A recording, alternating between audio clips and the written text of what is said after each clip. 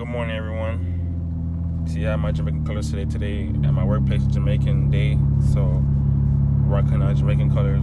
But I had something that I wanted to share. You know, I was talking to a manager yesterday about. He was just telling me some things. You know, like about his life and how he grew up and things like that.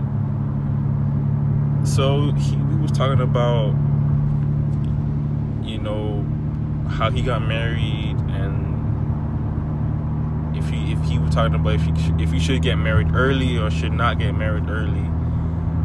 So this is his way of thinking. You know, he's a white, you know, man. Okay, he's kind of older. He thinks he knows. Like, okay, he telling me things that what he did. So this is what he's telling me. He was telling me that live your life. You're a young boy. Live your life. Your life is short. Okay. He's saying that he got married in his 30s, right? Okay. When he was talking about, a lot of young people, when they get married early, their relationship don't work. Let me tell you something.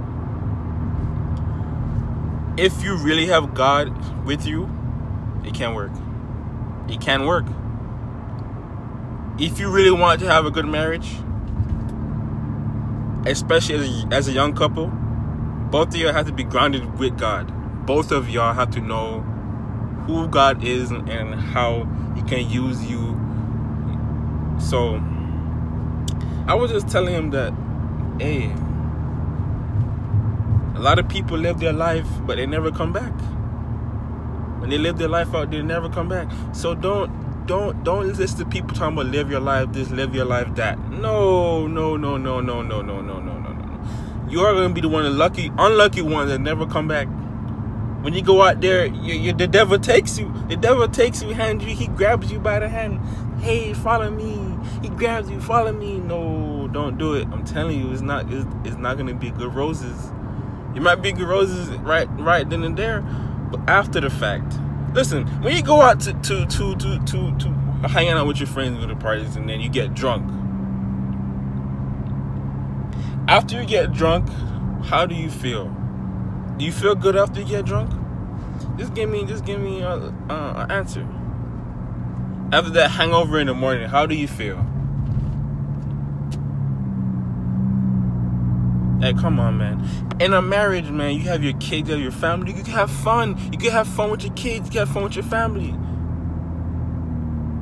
You could do things with your family and don't sin. Listen to me, man. You have to know what you want from God. When you go out in the world, God leaves you for a moment. He keep coming back, but He leaves you for a moment, make you do what you want.